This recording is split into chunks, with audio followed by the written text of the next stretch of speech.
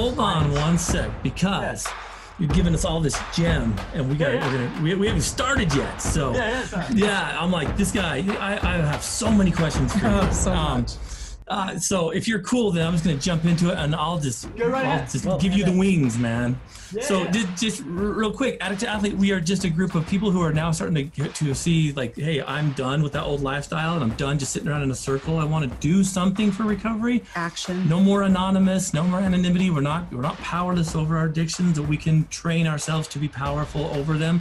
And so really, you're talking to a bunch of new people, and a lot of people who are exactly where you were when they dropped you off for treatment. They're like, do I need this? So I kind of wanted to dive into, it's cool that you're bringing this topic up, because I've always wanted to do this. But like you've said in the past, there's people like us who, I mean, Utah, we're like everybody else. We have hundreds of treatment centers in everywhere. Here. There are a couple of good ones, and there's a lot of bad ones. So I want to talk a little bit about your experiences there, and kind of your parents, because I mean, your parents dropped you off having no clue what was going on in there. What do people look for? If you're cool, we'll just run down those situations and those scenarios. I'll just kind of... Yeah, absolutely. And then just like, I don't know if you've seen it, and myself, I ended up on methadone, and which the doctors had told my parents, an addiction specialist, he called himself, this was before they had the actual addictionology specialist. First he gave me Norco, okay. Like it's still hydrocodone, like just because it's called Norco, you're just semantics. The same thing, Then he moved me to methadone. Oh, I went off the hook with methadone, and my dosage was absurd. Ford was like, we won't detox him. Nobody would detox me. Some sketchy place in California took me in Laguna Beach just because they wanted the money. But it took 30 days to detox me from methadone. Some guy who admitted he only had 260 days sober was my counselor. Then he did the perfect move. He inserted himself between my mom and I, who had signed power of attorney over. I read that. I heard that about you. Ooh. She could sell my house. I had signed power of attorney. He talked her into cutting me off. I couldn't get back into my own money. I couldn't get into anything. It was the AA thing. Cut him off with everything. Screw him. Dangerous. He brokered me. Patient brokered me to a sober home where I saw heroin for the first time. The sober home manager was dealing crystal meth, and the house got raided. I was just like, you know what, man? Again, it's the same.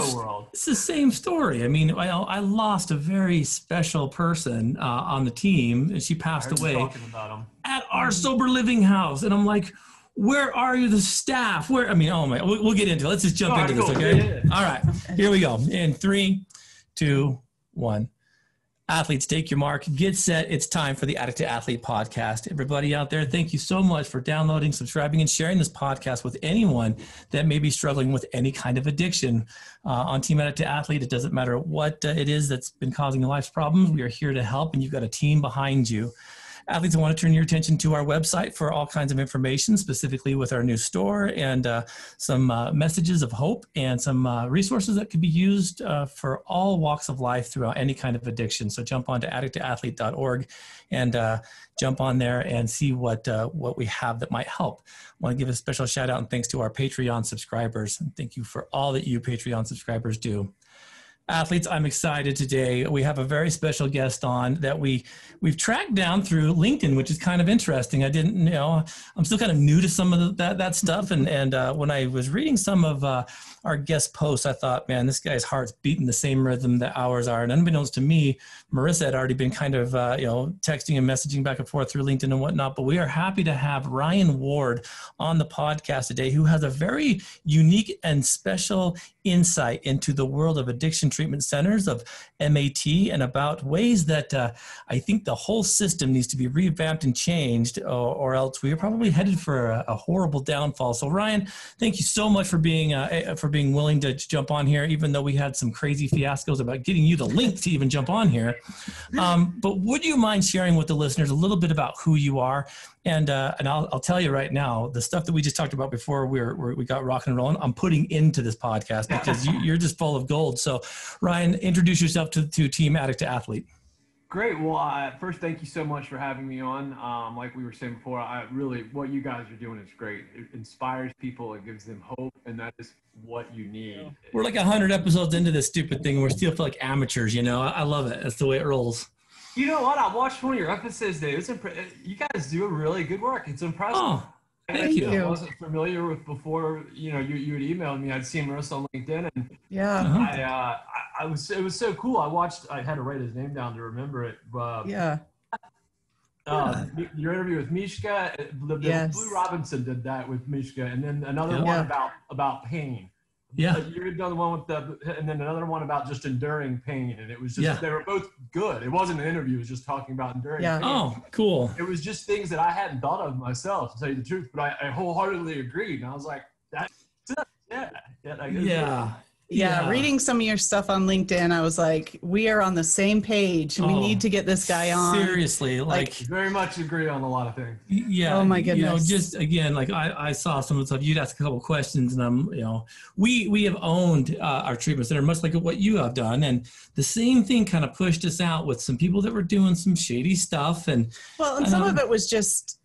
They just wanted to do the bare minimum, you know, because that's what's easy, and you get paid the exact same no matter what quality of care you give. And we were like, no, we give a high quality of care, but that takes a lot of work. Yeah. Oh yeah. So, yeah. And we actually had some counselors that literally would say, I work 9 to 5. After 5, do not call me. I'm like, so if your client's standing on top of the roof, you know, saying he's going to jump, don't call you, like you're not sweating that, you know, like obviously that's number one, but you get my point. It's like, absolutely. It's like, no, I'm off duty. I'm like, you don't get it in this job. Like you don't do it for the money, you know, unless you're doing fraudulent, then you're doing it for the money. Yeah. But like you're doing it for the love of the job. So you're on duty whether you like it or not. You got a case of 6 clients, you can handle them, you know? Absolutely. You know? Yeah. And if you're doing your job 9 to 5, they'll never be standing on top of the roof. So let's be honest, right? I'm like, do addicts just do 9 to 5?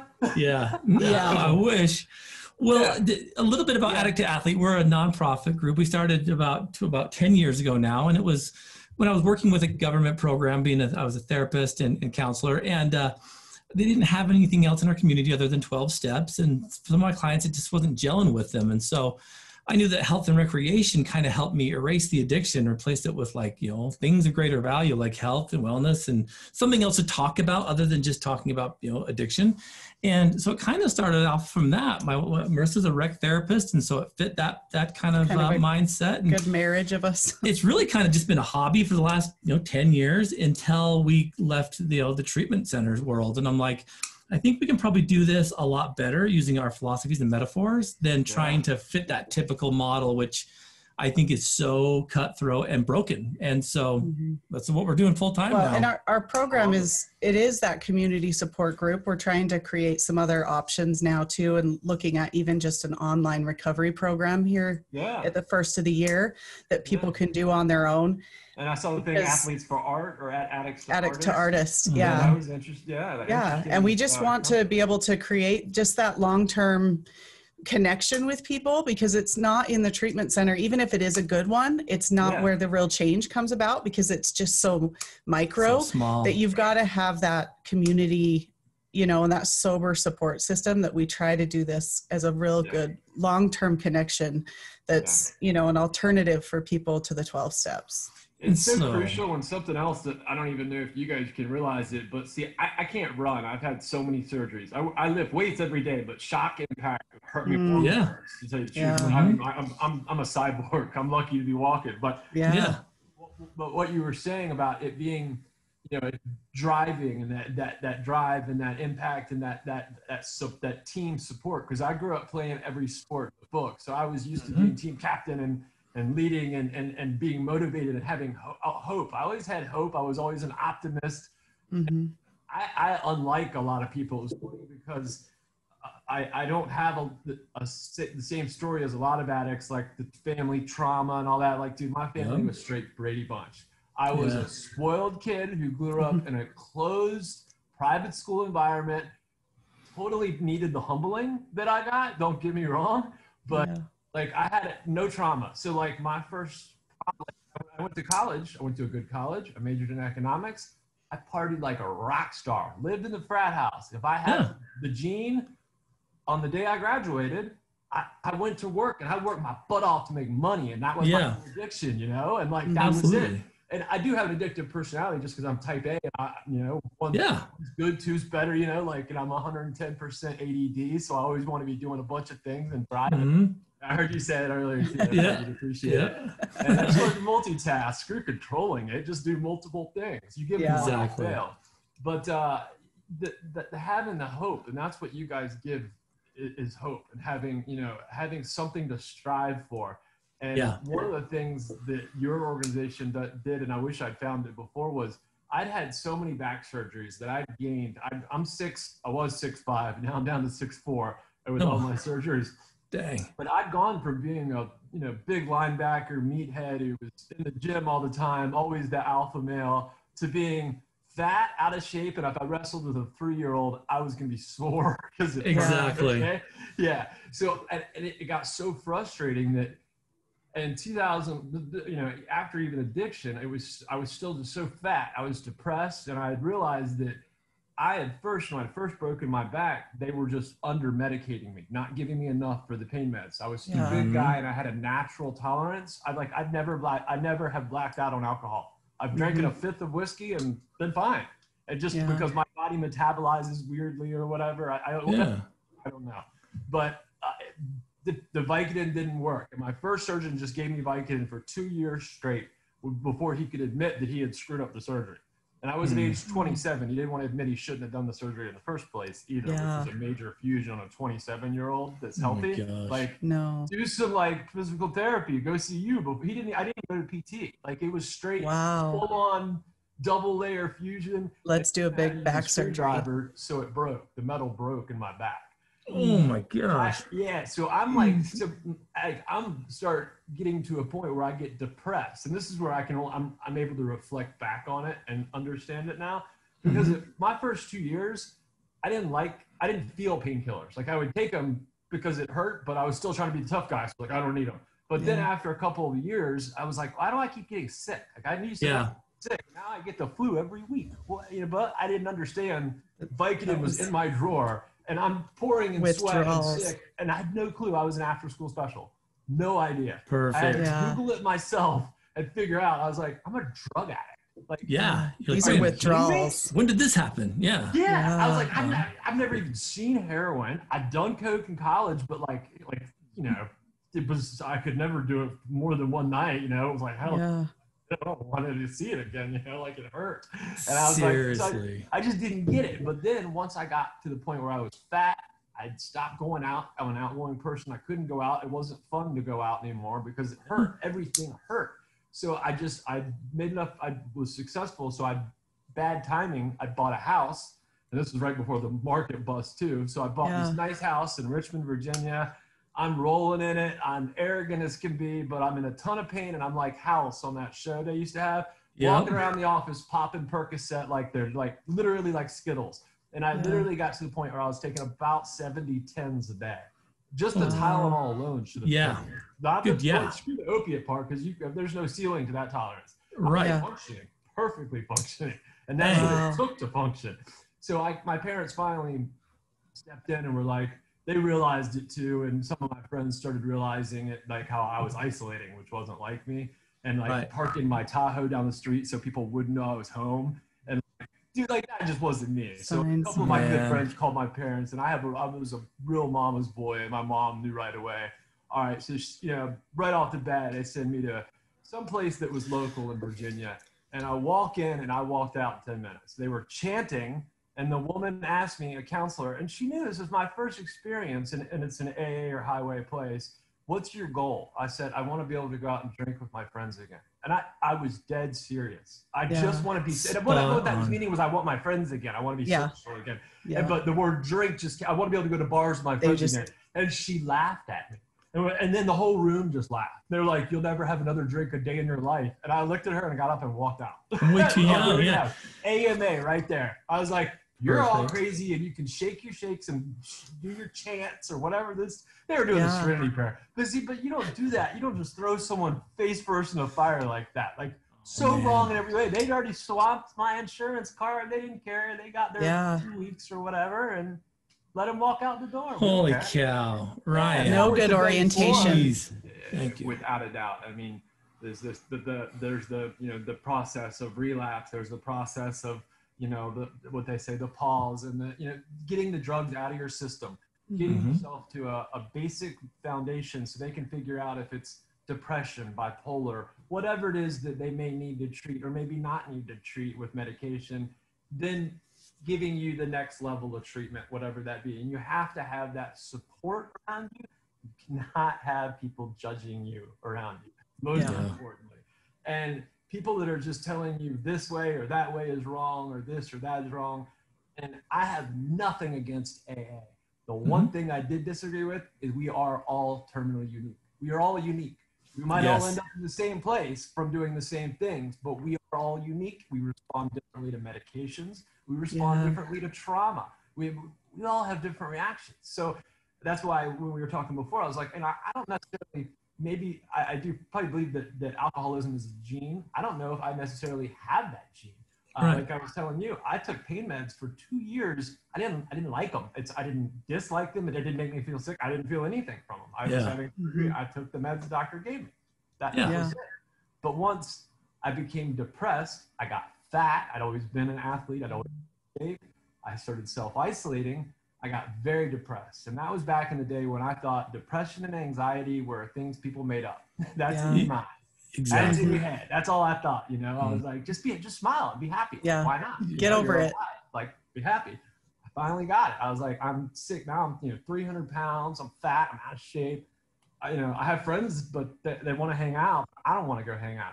It hurts, I just want to sit here and take pain meds. And that's when I started taking. I realized if I took a whole lot, I never really got euphoria, but I could at least almost sleep. And it's not even like they really help the pain. They just disassociated my brain from dealing with it. And all the other crap that was dealing up behind it. Your pain came from a surgery that you had at a young age, which is super intense. I mean, you were in your mid-20s when you had back surgery? Yeah, 27. I had a surgeon, a scalpel jockey, who was, surprisingly enough, a neighborhood friend of my parents.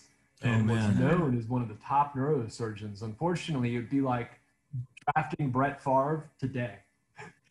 Done. Okay, you don't want to. He's not. I'll backyard football. Brett Favre, come on, put me in, coach. NFL, his days are done. Okay, so this guy, he needed to continue to pay for his Ferrari collection and his wife's shopping habits. So anybody that walked in there, he was known for just doing 10 of these fusions a day, and they can make so much money. Settled all these lawsuits. He failed all the time, but he was so old that he screwed up. Didn't know how to use a screwdriver. So for 2 years, instead of just saying, "Hey, I screwed up your surgery. You need to come and get another MRI, see what's next, blah, blah, blah." Here's Vicodin. Here's more Vicodin. You need to up your dose. 2 years before, like I told you guys before, I didn't understand why I was getting a flu once a week. I'm like, how's a healthy guy? And I was still working at this point, I was living in DC, making great money. I had, 400 or 500 employees. I was busy, but popping Percocet like Skittles. And this was before the opioid epidemic, so nobody cared, they just thought. So it wasn't even on the radar then, Think about it. Not at all. A couple of my friends would be like, "Hey, can I have a couple?" And I'm like, fine. Wild. And but I was just functioning, I never put a needle in my arm or anything like that. And then but other things in my life did start to fail, like I said, and a lot of it was pain as well. I mean, I just couldn't do anything without wanting to kill myself, and I wanted to die. And it did get to a point where I attempted suicide. And my mom, it was one of those things, my mom lived an hour and a half away, had a bad mom feeling because I hadn't answered my phone in 24 hours. Sent a police for a welfare check.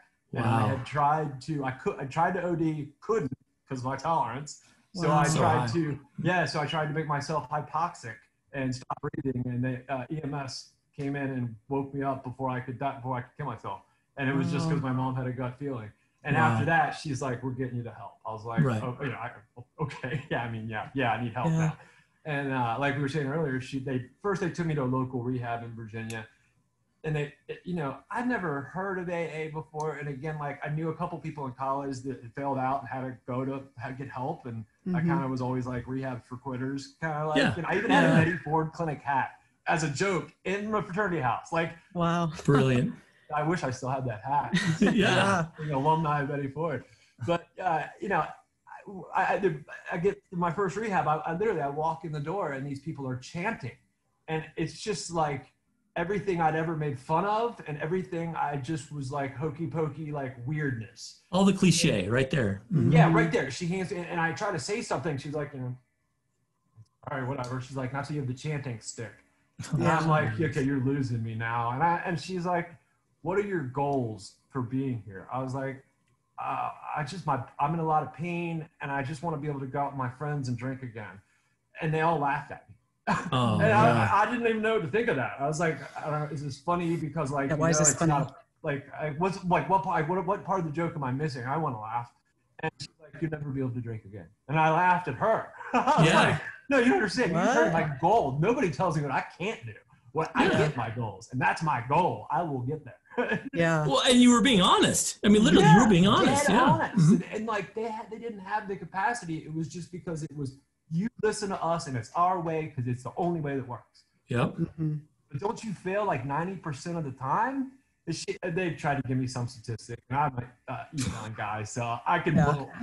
Everybody can blow holes in any statistics. Anyway. Absolutely. Mm-hmm. And the fact is unless you're in jail under 24/7 supervision, we just don't know. We do know we fail a lot more than we succeed. Absolutely. I can tell you this, and this is something that, and I got this from watching one of yours earlier, was one of the things that I found myself, and this is a problem I've got to deal with now, is COVID hasn't affected me that as much, I think, as others, because I've stopped making new friends on purpose because they die. Yeah. When you work in the industry, or you're making friends that are coming through and are 6-month clients, and you're still trying to help them. And I just got so tired of going to funerals that it was like, I don't want to get close to you. And it's like, I've been single for so long now, it's pathetic, just because it's like, I don't want to deal with the headache. And like, I sleep in an adjustable bed, so it's like upside down half the time with all my problems. But I'd finally just had enough issues and was fed up with it that my mom was like, look, everybody's saying that AA is the way you have to do it, and that's the only way to, it works, and please try it. And I ended up on, seeing an addictionologist that back then it was just a psychiatrist calling himself that, who ended up giving me a boatload first of Norco. Yeah. Come on. Wow. And then, then he puts me on methadone, and I don't want to come down on methadone because I know heard people say it helps them. So again, we're all unique. We react differently. My body reacted like, give me more. It's getting me high. So I was escaping depression. That's exactly what I was doing. Was I don't want to deal. Just ostrich, put my head in the sand. Everything's okay. That was what I was going to do. So I ended up in California myself at a shady place. Let's just say that, who defrauded my insurance heavily, kept me there for as long as they possibly could. My counselor admitted, because he said it every day, he had 264 days sober. I remember that because I was like, ridiculous. In my head, I'm like, you're a counselor already. I'm an intern. Like, you're a counselor at 264 is when you're like, maybe like doing habits for the counselors, like peer support, maybe still, like, like it just, anyway, I even do regular. And he did it perfectly and told my parents, I've had back problems too. I know what they're like. Everybody has had back problems. Everybody. Not everybody has a complete metal back. Like, there's a big difference, right? Big difference. So I kept saying, I was like, when I go to AA meetings, the fold out chairs make me want to go straight to the ER because they hurt so bad to sit in. And on me, I would go to these meetings and look for differences. I'm not like you. I'm not like you. I can't relate. Don't get it. And it's first thing I heard I couldn't relate to, I didn't listen. I was done. I didn't want to listen to anything else. Instead of trying to take the optimistic approaches, you can learn something from everybody. And I've taken that from an intellectual perspective, but for some reason I didn't do it in that setting. You were too new. I mean, you didn't know any better. You're hearing these stories of people that have these horrible families that's just really tortured life. And you're like, I had back surgery. And everyone's like, yeah, but what else? And you're like, no, back surgery. Yeah. Like, yeah, but what else? And it would be very hard to relate to that, especially when you're like, your life's become unmanageable. Well, not really. It's just been the pain. Like, everything else is fine. But how much money have you spent on street drugs? I'm like, whatever my copay is. Yeah. I don't know. $100 I guess. But I can't even comprehend what that would look like. I'm a little shocked that your friends and your parents had enough awareness to even connect that was addiction. Yeah. So many people just see the differences like that, and they just don't even look for help. They just continue to perpetuate that, which is so sad. That's incredible. As much as I could. I had one of my he was my little brother in the fraternity, but one of my best friends, he actually came through my doggy door. And he's a big dude.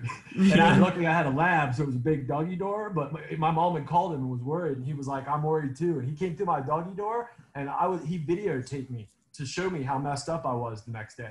And he was like, this is not you. This is you. I've looked up to you my whole life. That's and he was awesome. like, I'm calling your mom, dude. He's like, I'm telling you now, straight up. And I was awesome. so lucky to have friends and parents that didn't listen to cut him off and put him out in the street, because I would kill myself.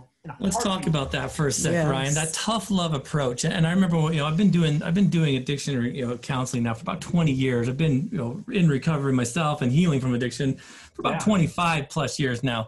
And the funny thing about that was when I first started in the industry, it was a lot of like tough love, just cut them off, just do that. And it never felt right to me, because I'm like, wait a minute. No matter how much you say that, you're never going to do that 100%. And if you do, that's almost to a certain degree signing a death certificate. Abusive. And so when you have a family like yours, and your parents are like, we need to get this guy help. And where do you find it? I mean, even now, Google reviews and crap. Like, we owned our own treatment center, and I know that some of the reviews on there are full of crap, and some of them are spot on. And I'm like, you cannot, and I know other treatment centers that have amazing Google reviews, and I go inside and I'm like, ooh, this is not good. The amount of faith that your parents put into a program simply by name and maybe by look, off the charts. At what point did you start noticing, your counselor, 200 plus days in recovery, ridiculous.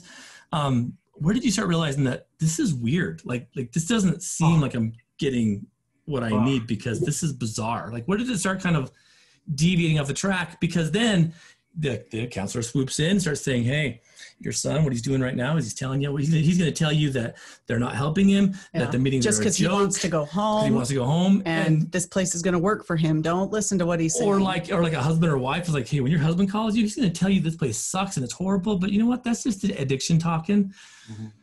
How much damage can come from that? Because really what I want you to do, my brother, is help us teach these folks your perspective of it, because we have our own, but we're on a professional level. Your unique ability to like see it from both sides now is so precious. And it caused a lot of problems, and I'm worried, and I'll get on with the story more so between my parents, because my mom took my side, because I'd always been a mama's boy. I was came along 7 years older behind my two older sisters, so they both always resented me for being the spoiled younger favorite kid by my mom. And my dad was always kind of a quiet professional. He's a VP at Northrop Grumman. He was an engineer. He took a very logical point of view, but a very loving, very man. So his logical mind, whatever, was like, listen to the professionals. My mom was like, my son, I know something is wrong, and so I know I never saw them argue. I know that's weird. Everybody else is like, yeah, my mom was beating my dad while smoking a crack pipe. I never saw my parents get in a debate, like nothing. No doubt they did it behind closed doors, but like I said, it was that kind of household I've been brought up in. Suck was a bad word. I was in trouble for suck, so it was. I was very fortunate to have that support, because I did a lot of, we'll just say, other family. And the stigma back then was so bad. It was, drug, he's a junkie. Like, we knew this was coming. Look how hard he partied in college. It was like, he lived in the fraternity house. He also got a degree, in economics, not just psychology. Yeah, see? No offense or anything to anybody who's grad, but you're right. It didn't fit the bill. And I partied my way through it. But then at this place in California, first I was going to go there just for a month. Then I noticed that there was a lot of insurance stuff, and I knew I had insurance, but I didn't know, I had a good job. I knew I had good insurance. That was it. Well, they just kept extending it. Oh, guys, we got good news. We're able to help you some more. And they would justify it in one manner or another, move me to a nicer place on the beach. So I'm up on Laguna Beach, got my own place. Now you don't want to go. I've got my own moped. You know what I did? I went to urgent care once a week and got a bike. Yeah. I'm not kidding. And nobody noticed that I was gone for 3 hours, and I could just do it, and it was easy, and I wasn't physically dependent at that point, so I could just go and come as I please. When my insurance finally ran out, I end up at what's supposed to be a sober home, and I'd never been to a sober home. and I'm introduced to this 20-year-old punk little kid who's my roommate. And instantly I'm just kind of irked, but like, I was like, all right, make the best of it. I woke up the next morning and I saw heroin for the first time. He had his sleeve rolled up, needle injected, 3 guys sitting on his bed, and they're all got needles in their arm. They're all tied up, and like my jaw dropped. I was just like, dude, like seriously? Like, this is like, I just walked out of the room. I'm like, I don't know. Punch all 3 of them at once. Like, I know, I'm just leaving, you know, like I just don't want these. And at this point, these guys were all like trying to be tougher than the other one about, I sleep with the gun under my pillow. And it was a world that I'd never seen, you know, like totally like weird and foreign to me. And my second night we got raided because the house manager was dealing crystal meth. No way. So then Johnny Coach said, gosh, bad luck with that house. I'll get him to another one. Second one, I wasn't there for 2 hours before I bought a bag of weed. Oh my gosh, man. From one of the housemates. Yeah. And I don't know if there was even a manager there. As far as I was concerned, it was a dropout, a crack house, because they were many are. I've never seen. Like, I guess they were using crack. I don't know. I know they were smoking. I didn't know. And it was like, he sent me to a couple of those houses, and I finally called my mom at a heart-to-heart. I was like, you really need to understand. A, I'm using it again. I'm back to full on. I found a pain management doctor who was like, wow, you must be in a ton of pain. And I was. He was legit. Yeah. I was like, but out here in California, they're much more liberal. He was giving me like 120 Roxys in the 30s, and for breakthrough pain, and then like 80 Oxycontin, and then Ambien and Xanax. And I didn't even like benzo. It was like, I just was like, they didn't do anything to me. Just and but so needless to say, I was taking a lot, and I was like, Mom, this just isn't working. And my dad was basically kind of like, listen to that coach, we need to just cut him off. And that night, I actually couldn't find a building in Lagoon or Newport Beach that was high enough that I knew it would kill me. I was like, it's me. I'm gonna live and just hurt. You know? Yeah. So I found train tracks, and thank God they were closed or nothing. But if a train had come, I was ready to walk in front of it. I was at that point where nobody believes me.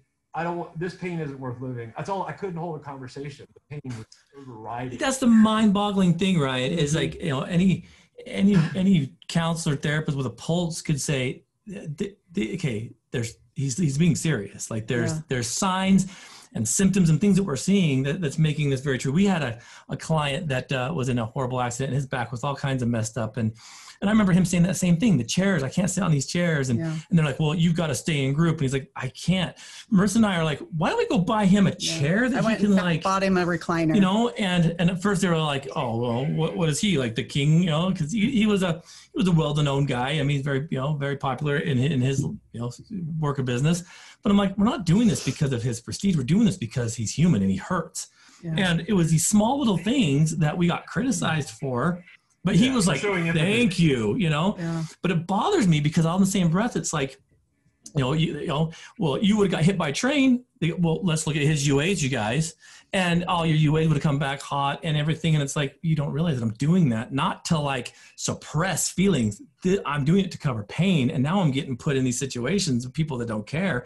And I can't imagine, like, of course, that was one of your only options, you know. I mean, you weren't doing anything other than hurting. In my eyes, that would necessitate like, you know, like heavy duty therapy treatment, whatever. You're like, I need to get my pain under control, guys. But they could have spun it around to say, well, he's abusing, he's doing all this other stuff. And so, you know, that's why I think UAs are kind of stupid. UAs only, you know, prove you to be either honest in your recovery or dishonest. Yeah. And if you know your client well enough, you can see it right off the bat, like, man, you're off your game day. You doing okay? Like the behaviors tell you the story. You don't need a piece of paper. Yeah, you don't need the UA. I managed some sober homes for a while, you know.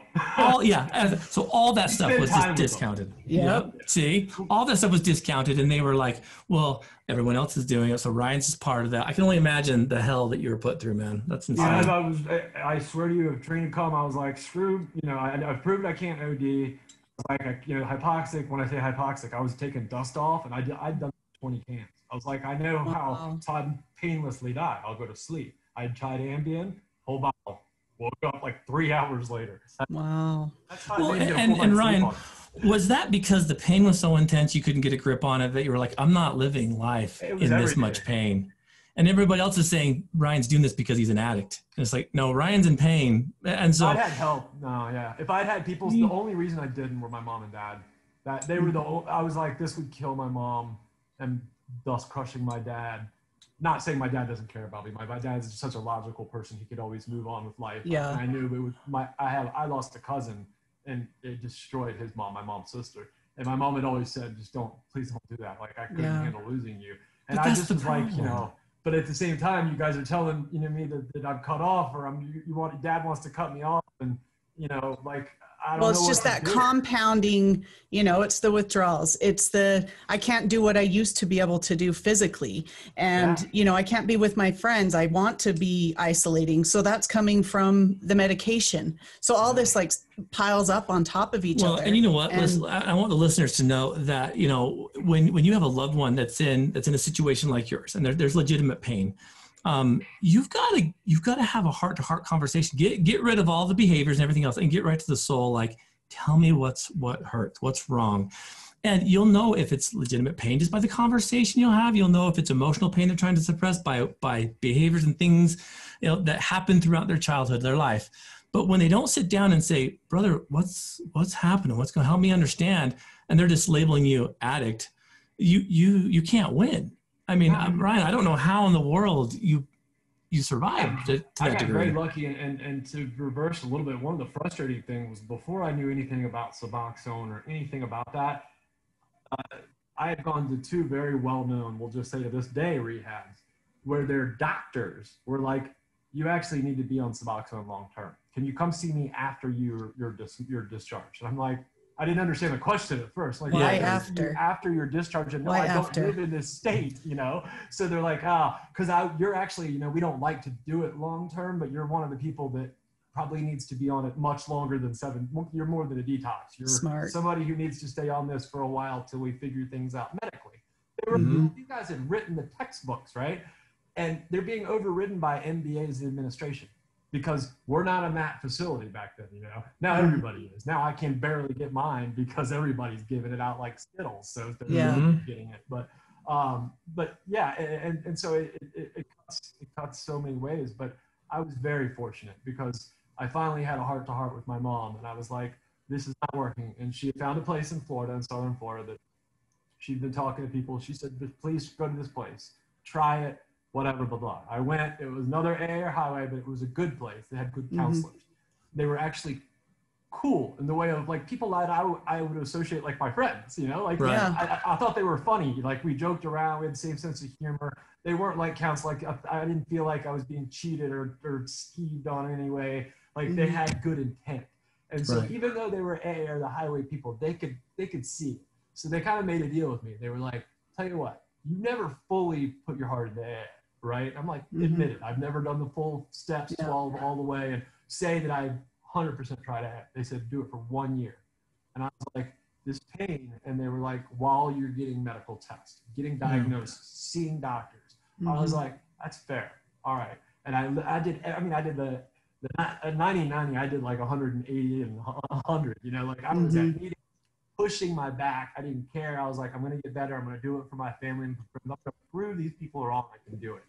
And at the end of that year, I was still sober. And I called my parents. I was like, I'd rather die. I still would rather die. I was like, and I don't want to say that because it hurts your feelings. And I can act like I'm normal on a phone conversation. But at the end of the day, even working a few hours, I had a pretty cushy sales job and I was good at sales. So I could leave, pretty easily. And even that, I was like, was so painful. I was still so miserable. I was just putting on the front. And that's when I went and saw a Suboxone doctor. And I mean, seriously, it's not like it just fixes the pain, but it helped not to take the edge off. And I still struggle. Like, now is the end of the day. I've been pretty busy today. I'm a day trader with stocks. So I'm sitting and on the computer a lot. I also drove to a neuropsychiatric clinic to meet with some people today. So I spent a lot of time in the car. So at the end of the day, I feel it. You feel it. I probably look exhausted. And when at the end of this, I'll get up and hobble over. But you know what? In 2018, my last name was Ward, of course, and all my fraternity brothers had this email thread, and the subject line is "God hates Ward." And it's a joke because it's like I've been hit by lightning twice in my life. That's a whole different story. I had a drunk lady while I was in my 20s come through my windshield And while I was driving down the highway, getting headbutted. Oh my gosh. She somehow lived and then sued me in a jury trial. Like, I have the craziest life and stories that has happened to me, but I always came out on the other side. I always came out on top. And so it always worked out.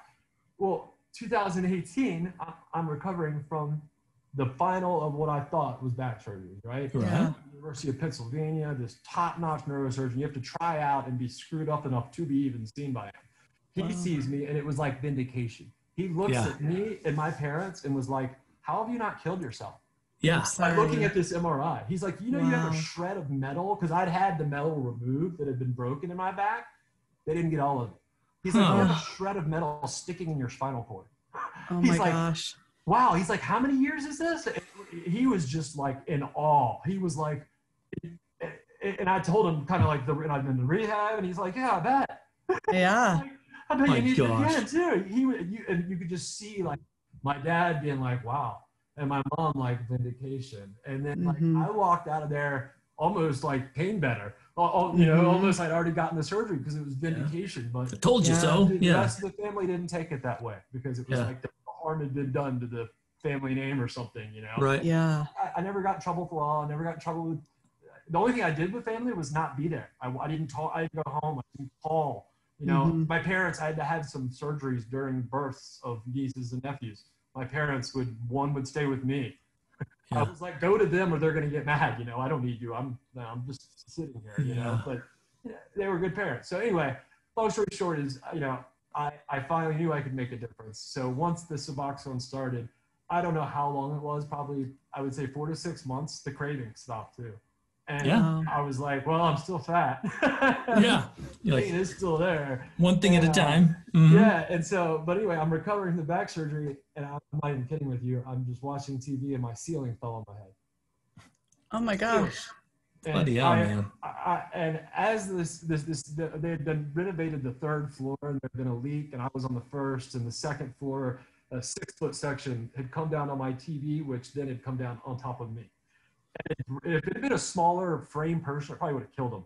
Yeah. Wow. A quadruple fusion, okay, in my neck.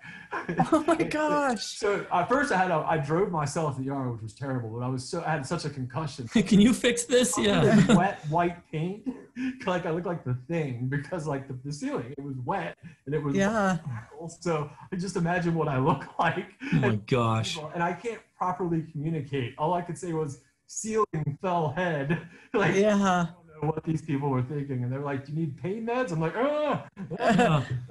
just need help, man. They did it, and they were like, dude, you got a broken neck. And so anyway, long story short, I got through that, you know, and I didn't have cravings. You know, I took the night I stayed in the hospital, I took whatever meds they gave me, and they gave me a script if I needed it, and I just used the Suboxone. My Suboxone doctor was like, take double if you need it.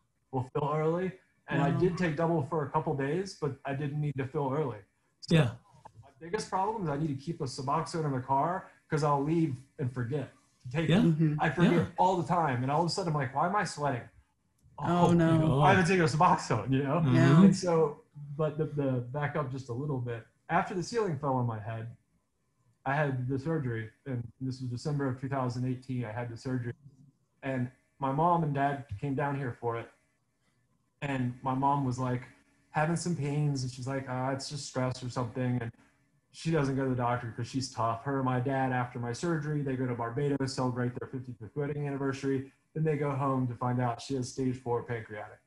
That's what her pain was. So it wasn't stress over me. Instead of going where she probably could have gotten it fixed and cut out real quickly, she stayed and took care of me, and then went home and got the diagnosis. And so I quickly got home, and my mom she was Miss Florida, and so she was always a beautiful woman. She was a beautiful garden, and she always just like pretty things. Like that's how she was.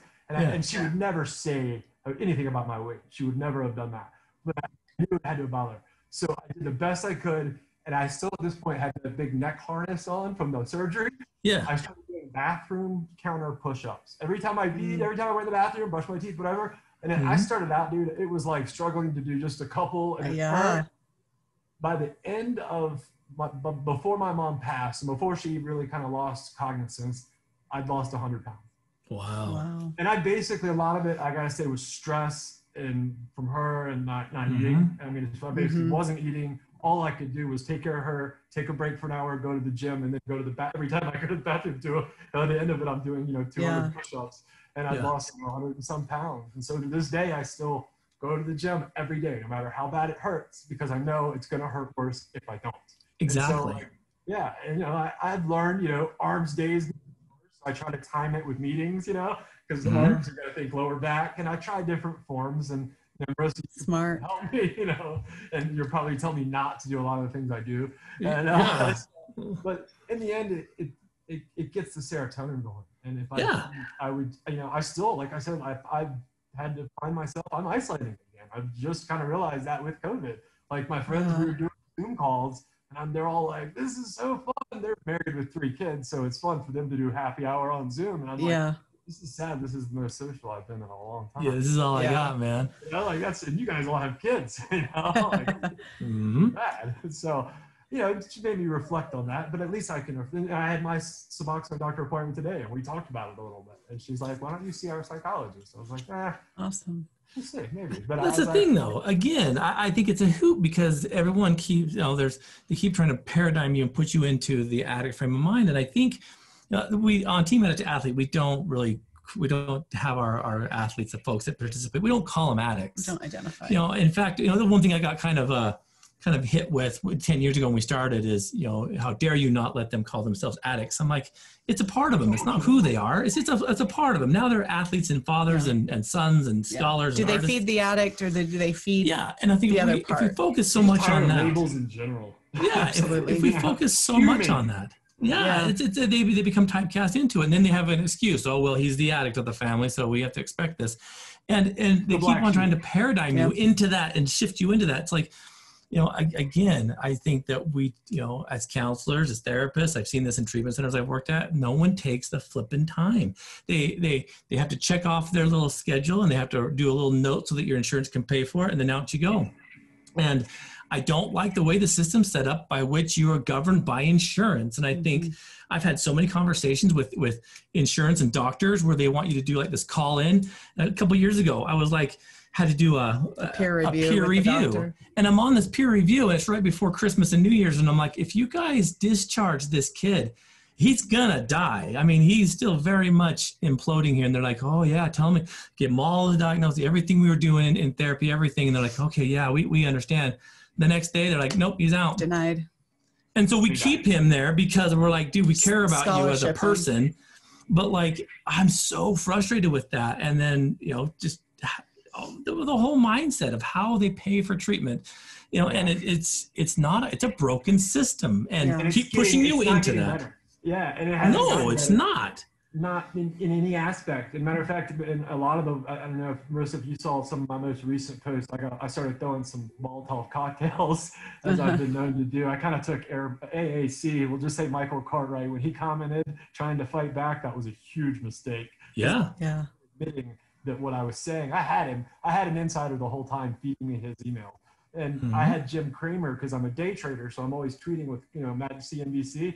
He looked at the stock, and they called him the most immoral stock on the exchange right before they delisted him.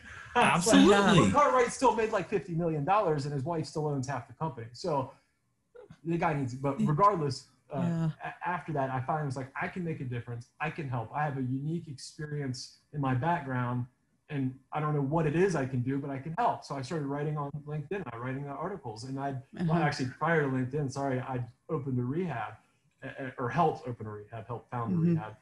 And unfortunately, we were very successful in the beginning. We had a doctor who I've now found out doesn't even hold a medical degree. She was there for 2 weeks and then quit. We thought, fine, if she just found another job, whatever. We had another doctor come in. It was Dr. Mendez who replaced her, of the famous Ray Chapman case. Okay. Her partner, Ray Mendez, came in as our new medical director. So that kind of gets you where this story's going. Brilliant. Yeah. Since I have an econ degree, experience in running P&L, I was COO, and the only thing I didn't run was the billing. And I couldn't see it. And I was like, okay, yet I sign off on all the UAs. My name's going on the UA forms. Well, one day, it's just form after form after form. I'm just, initial. Sign.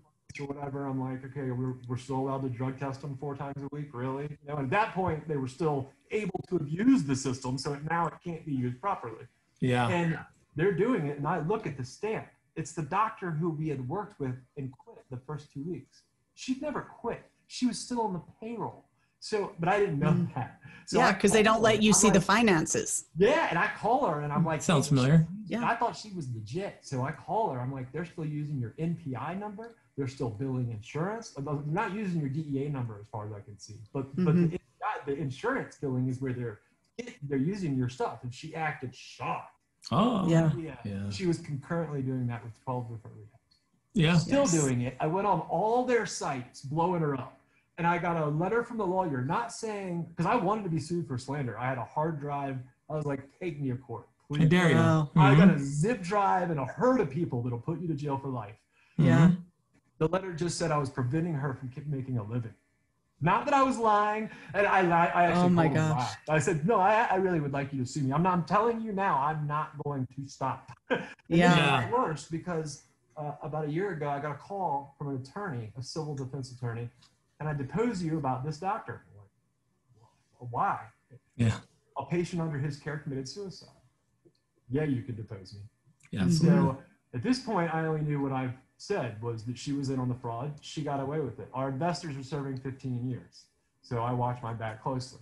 However, our CEO and our doctor got away with it. Our CEO and our doctor started a new treatment center that I quickly shut down and bankrupted, and now they're being sued. So I've got them pretty good. But the doctor, when the lawyer calls me, I develop a good rapport with the doctor on the phone.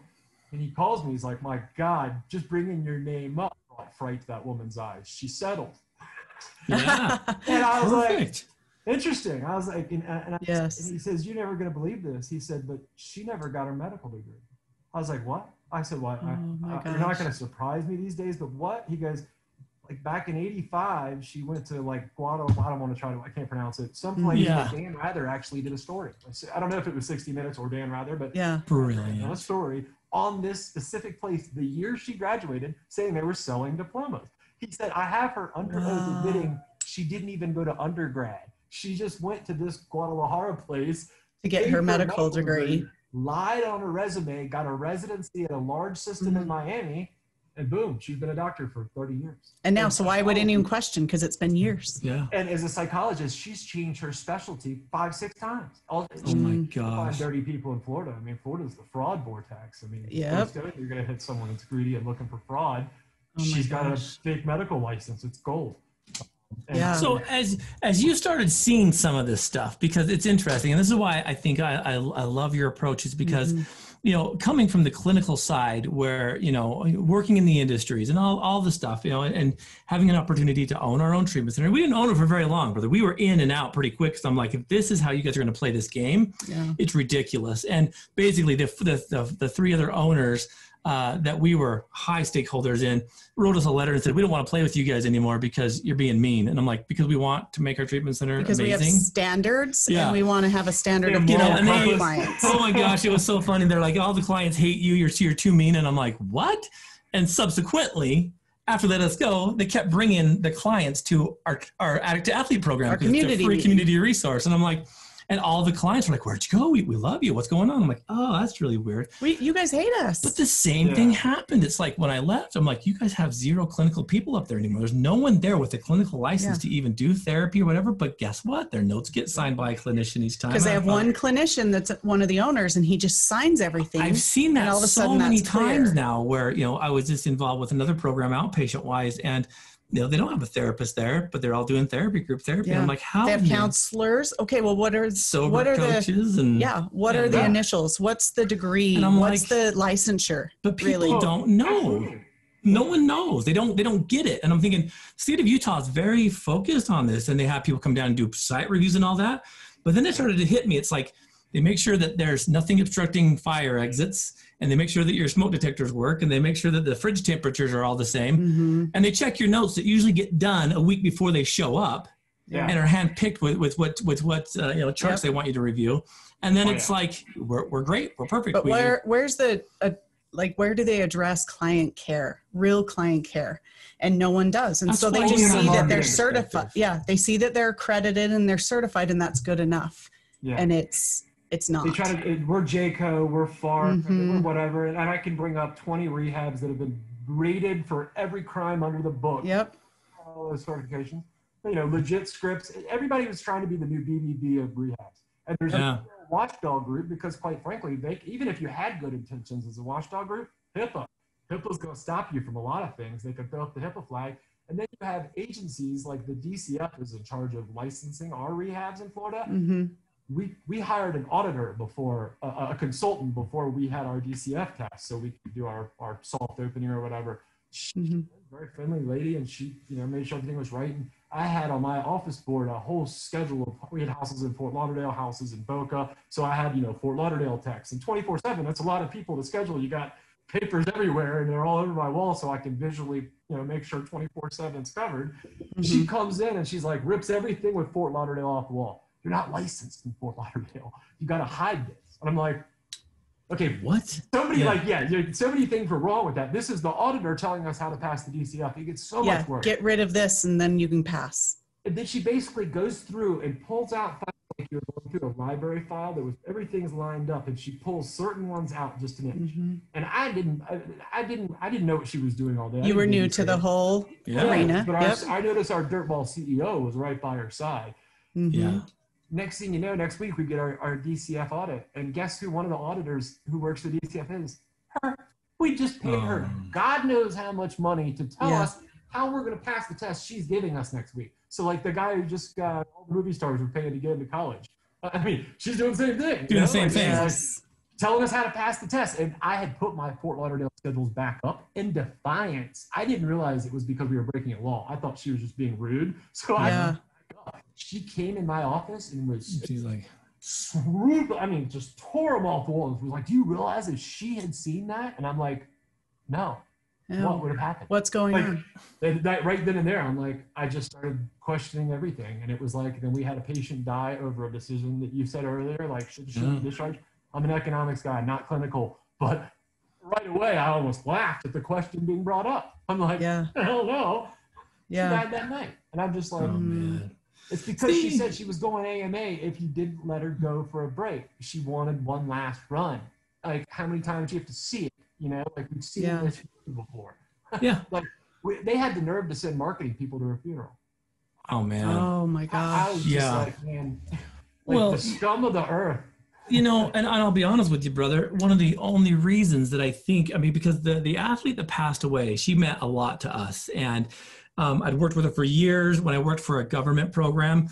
That subsequently, the government program I worked for, where I started Addict II Athlete, it was probably the best program I ever worked for because they bloody had standards, and we had supervisors that were critical about making sure notes were in, and they were, the standard of care. Yeah. It's the private ones that I started having problems with. I'm like, why are you guys cutting corners? How come we don't have these things in place?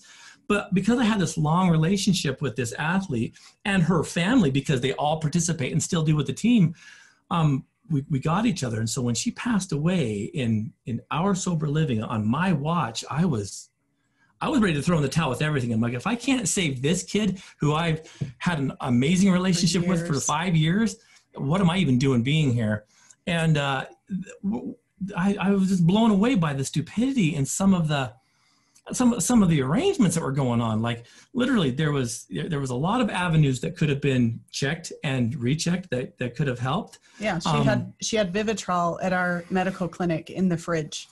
And the thing was, it doesn't help if I had no idea she was even looking into it because the doctors and us didn't talk and communicate. And I'm like, it happened, and it's heartbreaking. And I learned a lot. But then when things started to go down, where like when marketing started coming, when all those changes started happening, right? When we couldn't go out and like market the way we used to, and can't broker all your clients and just shop for clients. We found out that a lot of our clients were just, they were like taken from one treatment center and brought to another. And then we started having repeat people coming in, and I'm like, something's wrong. We keep seeing the same people coming to the same place over and over. And we keep seeing, like, oh, this facility's, referring this person here. And I'm like, we're playing hopscotch here, guys. Yeah. What's the problem? And then when the revenue started going down because the main subsidizer of insurance started to pull out, all of a sudden we're like, hey, you know what? We're not making money anymore, and our bank account's dwindling, and our finance gal is not telling us what's going on. Marissa was the CEO of the company, and they were holding things back. And so we start asking questions, and she gets attacked for being, how dare you ask a question about finances, you know? And I'm like, what? The whole thing was weird. Then we got the thanks for playing card. And I walked out of that place thinking, you've got to be kidding me. Like, this is it. And I talked to you and other people that have had, and I thought we had a unique situation, and nothing, you know, maybe it's just the situation, but no, man, it's the mentality. And I'm like, what do parents who have kids in your position or the public at large, what do they got to look for? Because there are some very good programs in Utah too. There's some very, very good, you know, private companies that I would say I'd be happy to work for. But there's others that I'm like, how the piss are you still operating? What would you recommend? Because you have a different approach. We're clinicians, and so no matter where I go, I'm going to give it my 100%. Yeah. But like, you come from a different perspective where you went through it. And then you've been a part of it. So what is your advice? What is your mindset? Well, a couple of things need to change, and it needs to be a paradigm shift, in my opinion, a complete paradigm shift in the way. Agreed. And it almost needs to get to the point where I've been trying to get. I've met with the drug czar and Trump, and I've got nowhere with that. And I'm trying to get to Jill Biden, hoping maybe she has some type of sympathy, being a doctor and a mom. I've dealt with it. Yeah. Like what Trump did with the Parkland shooting kids, I thought was a good idea, because he listened to the kids. Yeah, first time in history. So why don't you listen to the addicts instead of the CEO Betty Ford making $1 million? Yes, everybody should be nonprofit. Yeah, make $1 million a year. It's easy to say that. Or Clean Slate, whose board is loaded with Patrick Kennedy and the president of ASAM. So like, it's so swampy even in our community, you know, like one who could afford lobbyists, and we're backed by big VC money and have the instant, you know, the piggy bank. And Clean Slate, I think, is probably one of the best facilities out there. But the accreditation process of being able to own a rehab, some states overdo it. Some states, like ours, they just don't do anything. I mean, tumbleweeds. I know I have a friend who doesn't have any type of degrees or diplomas, but he is a good counselor. So I know, because he's been through it. So, but his company thinks he has a master's. They never checked. I come from the recruiting industry, man, and I worked in DC where we had to get top secret clearances. And so like, I mean, we really checked resumes, and I mean, every dot and I on your resume, like we had to make sure it was legit. And like my college I graduated in 99 and 2000 for some reason. So like that, they'd call me back. They'd be like, hey, you graduated in 99. They say 2000. I'm like, call them back and ask for 99, and they get it right. You know, like, but they check. These days, they wouldn't even consider it. You know, it's like, no question. Ask you where you went to college months after they hired you. It's like, why bother? Should have just put Harvard MBA on there, you know, like, ask for more money. It's just pointless. But I would scrap the system. The accreditation process, the watchdog process, it needs to be done. Parents need to know. And this is one of the things I've done. Is why I've stuck with day trading, and I'll occasionally consult with rehabs, is I don't hold a financial agenda to this. So I want people to know that. I'm not biased towards this. Everybody's unique. The first thing you should do is go to a private doctor in your area, and one that is, you know, look at their reviews, do some research. It's easy to do your own vetting on YouTube these days, but you can't listen to, you know, we have unfortunately some of the rock stars of our community who've sold out. I agree. Some of them are my friends, and I'm sad to say they've taken the big salaries and worked for the generic 1-800 numbers. Who, Marissa, I don't know if you saw, but I did. I called one, and that's what made me so happy about you when she showed me that. And I'm like, oh, this guy is awesome. Times, and not one person that's a watchdog person or JACO, they didn't call me, but that video got passed around ridiculous amount. As a matter of fact, I just had one that I had posted throwing another Molotov where a guy in Florida, you're legally only allowed to be the clinical director of one facility, one clinical director, one for one. That's it. Medical directors, they finally were 4, but regardless, there's a guy that I know. You Google his name, and he's medical director. I mean, a clinical everywhere lines up. He doesn't hide it. So I had put it on LinkedIn. This is somebody I have something against, something that I had known had been a predator on women, and he's a sex addiction expert. I've gotten a lot of private information on this gentleman. So I finally just was like, look, you advertise as this, this, and this. And I tagged every single facility. There you go. I did it on LinkedIn is because in Twitter, Facebook, there's trolls. And I got tired of just answering trolls. If you know, I love people to debate me. And I love to learn new things because I know I've learned a lot of things like Lippy Roy, the MSNBC consultant she started commenting on my stuff. Brian. Brilliant. On my stuff. They'll disagree with me and put me down, but I like it because I learn from them sometimes. Yeah. I went hear that different perspective. She was like, you're right. You win, you know? Awesome. But it was all respectable. But Ryan, that mindset is why you had your Florida licenses on the wall, because if it was wrong, you want someone to come in and say, hey, if you want to do that, let's get you the right paperwork to make it legit. Let's do it the right way. But they're tearing it off the wall. And saying just hide it. So of course you like having that. I like having that criticism. I'm like, okay, what's going to make me better? You know, give do a job review. Don't give me glowing reviews. Show me what I need to improve on. Exactly. I love that mentality. It's just using basic logic and having a moral compass that's pointed in the right direction. And it's sad that I went to DC where I was like, wow, these people are horrible. This is dirty, you know. But now, wow, they're actually not very dirty, you know. I mean, yeah, it's swampy. It's everything you see and they talk about on the news, but at least they're not killing people and stealing money. And I really, truly see it as the reason we're having the equivalent of a 9/11 a week in deaths. Still, 9/11 a week, and it's not being talked about is because there's more people getting rich than dying. Yeah, it's true. Whether it's the certification schools, the drug labs. I saw more kickbacks coming from the drug labs. They bring in duffel bags of cash. And a lot of that's changed now, but they're still patient brokering. The patient brokers moved to Pennsylvania, though. They had relationships established. I mean, it's just, I actually had a guy who was a venture capitalist come down who bought several places down here and was going to hire me as a consultant. He asked me to write my job description and was like, yeah, but we have to find a way. I know I can't pay you commission, but to be able to pay you on clients, you know, basically he was asking me to write up a loophole. Like, how do I pay commission without calling it commission? I was like, goodbye. Makes me so mad. Well, and so many just send him an invoice for my time, like just for talking to me. I was like, so many people do it. They just, it starts to become the culture. And they also, because we saw that happen, you know, when we took over ownership, we had a gentleman who was, client brokering us was, hey, I'll bring you clients for this much money. He had a website, and it was the first one you'd pop up when you Googled in Utah. He was good at SEO. Have a facility, but he had an awesome website. And so when you called to get someone in, he'd be like, oh, mine's full, but I trusted this program. Yeah. Whoever can pay me more. I knew we were on a downhill when some of our other board members on our team wanted to hire him to do our marketing. And I thought, no. I said, no. He's questionable, but they're like, well, yeah, but he knows how to fill beds and we've got to pay our bills. We have to be able to pay our bills because we were struggling financially.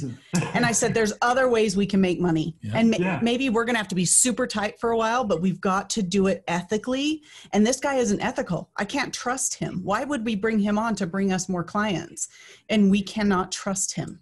Yeah. It's just sad that you do that. And a lot of times I'll tell the parents, I'm like, look, don't trust the first one you see on Google. That means they spend the most money on marketing and not on client care or on employees they hire to take care of your child.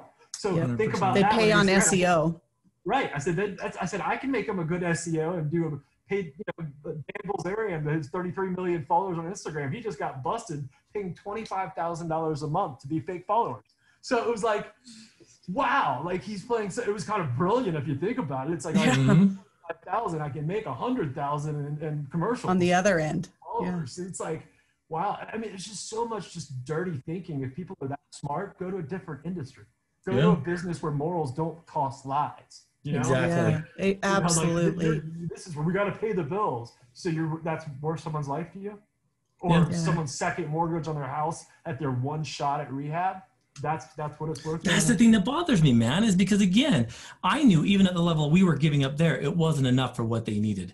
I knew that we fulfilled the responsibilities that, the bare minimum requirements that the state had for us, but there was tons of stuff. Never had family groups, never had, we just needed, we weren't making enough to hire enough staff to do high enough quality care. For where we touched, we did as best as we could. As best we could. But again, a lot of times we were just floundering because we had so many clients and not enough hands to try to cover.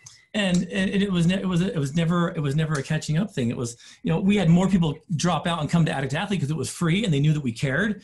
And that's, it's been amazing because that's kind of like a tribute to, like, you guys are invested. You're doing this, pretty much for free. We want to keep that up, but like, I'm like, you guys, we're not even touching half of what we need to do with these folks. And they're spending, tons of money. And now when we leave, you're claiming you're giving them therapy and charging them that, and you're not therapists. My therapist went on vacation for a week and a half once while I was there because it was his time for vacation. I was like, but how about continuation of care? Like, why wouldn't you put me with them? You knew that was coming. He said he had. And so why not put me with a different counselor from the beginning? Have somebody else cover. Too big. So you're saying the business is comes much before anything else. And the majority of clients don't really get it because they're so out of it anyway. They don't notice. Yeah, they don't notice. And in a residential treatment center where you've got, 30, 60, 90 days, a week out is a lot of time. It's, I mean. Well, and I find that most clients come in and it doesn't matter where they're at. It's better than, on the street and where they've been living. They get 3 square meals a day. Somebody drives them to the gym. They have a chef. Like, that's way better. So they don't even notice or look at or understand the clinical and therapy piece. That's got to be what you need, really high quality, to be able to work through this, not to just stabilize and be fed. You can do that in the jail, but these other places you get a massage. Some of these others though, you get a massage and a pedicure. So obviously that's way better, I had a friend that did passages about 20 times. I'm like, don't they guarantee the cure? And you've been 20 times. So you get like room there. I was like, but it's guaranteed because he comes back, right? But that's the thing, right? Is you start seeing the stuff that's underwriting. I start seeing, treatment programs allowing clients to date each other, and then staff building relationships that go way overboard to the point where they're getting married, staff and clients. And I'm like, are you guys serious? I'm like, this is so unhealthy. How come no one sees it? It's out of control. It's the Wild West. And I know some states have done it better, but when I'm saying a paradigm shift, obviously hospitals do it right. We don't hear this about large hospital systems on a daily basis. Why I'm at the point of just saying scrap all the rehabs and just make them physically part of the rehab, especially of the hospital. We've been just exactly what I was talking about. I see it being a dying industry, brother. I really do. It's going to have to be, because that's where it works. And the medical model works. They can go there for detox, stabilization, and then you move on to an outpatient kind of a program where there can be real care. And it's got long term. It can't be 30 days and goodbye. Yeah, I would feel safe. I'm like, okay, I know I'm referring this person to a hospital setting where if they have a seizure from the benzos, the alcohol detox, there are all sorts of specialists that are close, really within walking distance close. Not we're going to call 911 because I happen to be the most that knows about medical in the room. That's sad when I'm the one that knows the most and I don't know CPR. But you see what I'm saying? Like, that I should not be the one that's handling that type of stuff, or calling 911. There should be doctors and nurses calling 911, already stabilizing and getting that information ready. And then I was like, well, just take them to the mental units because it's a mental problem anyway. Drugs are the symptom, but there's so much stigma behind it as well. And a lot of the ER docs and the doctors got tired of it as well. So they don't want to cover it either. And then getting to the real source of the problem, medicated assisted therapy and breaking down that stigma, harm reduction, and then therapists doing therapy, getting into the core issues, the stuff that hurts, and bringing people in they're going to support it and kind of strengthen them. And don't just teach them about addiction and how not to use. Absolutely. So, I mean, I'm with you 100%. And I hope, Ryan, that this is just one of many conversations we get to have in the future, because I'm looking at the time and I'm sure that your dad's probably like, are you okay? He's calling you before we started, So we'll wrap it up. But brother, there's amazing stuff you're doing, and I'm an advocate. I'm a friend. I love the fact that you're doing this. And when I saw what you were doing, I'm like, I've got to talk to him, because we've been on the other side of that too, and we've barely scratched the surface. But do you have any? I was excited when I started watching some of the ones I've gotten to watch today. I was like, wow, we really agree on pretty much everything. A lot. I mean, like, this is amazing. How can people follow you? How can the listeners who are listening, how can they follow you? How do they reach out to you? It's funny because I had one of the hardest things I had trouble finding was something to do that was fun. Because like I still have pain. I still I don't want to go to bars and things like that. Or I'd love to go to concerts or shows still, but that hurts still, So I got into drones. It was kind of dorky, but I was like, I love. You kidding? It's genius. Yeah. I mean, the technology's ridiculous. I have a drone crazy 5 miles. I mean, and I take 4. I have a YouTube. And those cameras. And it was like, they always said, live it in the moment. And I never understood what that meant, because I'm living in the moment. Like, what does that mean? Like 6 moments, right? Like that's living. Yeah, that's it. And I had to think to myself, I'm like, when in my life am I ever living in the moment? And the only thing I could think of was like, I grew up on the water, always driving, water skiing and driving boats. My mom was a professional water skier. So like I was skiing literally at 3. Awesome. So I was like, when you're driving the boat, you're, especially if you're pulling a skier, you're paying, you have to be paying attention to everything. You're responsible for everything. And I always took that very seriously. I was taught to, it was built in my head. And so that was living in the moment. Even if I was by myself, I was driving the boat, that was it. And when I got the drone thing, my mom always loved photography, and that kind of bored me, because I'm like, I can see that. But you can't see 600 feet up or 8 miles up. You can't go that high legally, but perspective. It's like, I could fly. I mean, today, this morning I went down at sunrise, before I had a meeting in Port St. Lucie. I just took my drone. It was a nice morning, beautiful sunrise, and just for 33 minutes, I had the same battery. I went up and down the intercoastal, up and down the ocean, and took great video. Beautiful. Oh, man. But like, I've stayed away from Facebook and Twitter for the most part, just because. Very wise. I want to deal with the trolls. I don't answer them. I don't reply to them anyway. If I simply like, if you want to discuss this intellectually, please do so. I'm up for the debate. And people who do it on LinkedIn, it's funny. Now that I've started making videos on LinkedIn, you guys have had a lot to say about, people with a lot of initials behind their names. Heroin, Suboxone. Come live and talk to me. Let's have this intellectual, like we're doing right now. Yeah. You tell me why you think it, and then I'll tell you, I've taken 12 milligrams today, and have you ever seen it? And I've been doing it for 8 years, the same amount, and I'll have all the pharmacy records and doctor records to prove it. Have you ever met a heroin addict that can function this long and stay on the same dose every day and commonly forgets their dose? Yeah. No, like, and then just show, and like, why do you believe what you believe, and then talk to someone like me. And I actually have a friend who truly believes. Someone just poked in behind you. I was going late. I'm sorry, but I have a friend who truly believes. He's like, you are like the only person. He's like an AA or the highway person, but I'm the only person Suboxone is good for. I was like, oh. Yeah, but whatever. See, no, but that's great. And so, listeners, you've been well educated today, and thank you, Ryan, for putting your neck out there, because I know how sensitive it is, but I also understand the complexity of what we're dealing with, and if we can be of any asset or resource to you as well as you're advocating for this, please remember us, because we've done a lot of stuff in Utah and kind of grown outside of the scope of just traditional 12-step meetings and whatnot. And so we like advocating. And having that platform and just the voice to be heard and let more people hear what we are saying, that's the key. We're the people who don't have the financial agenda. We just want people to get better. I've been there. I get where your kid has been. So that's why I have compassion. I should go for Stryker or Medtronic right now and make a very nice living doing very little. MRI machines. I know enough about them. I've had enough to glow at night. But I actually care, and I know that I can actually make a difference by telling my story. That's awesome. So one of the things that terrified me is a lot of documentary people, because everybody's doing it these days, asked me to do something for whatever. One of them was asking about putting that film into it. And his film is focused on a specific cartel owning sober homes in California and a specific mob family owning sober homes right here. And I was like, man, I got enough people trying to kill me. Yeah. You don't have the best luck when it comes to just natural disasters either. So seriously. I was like, I'm a big dude, but if we're talking about pissing off the mob and the cartel, thank you.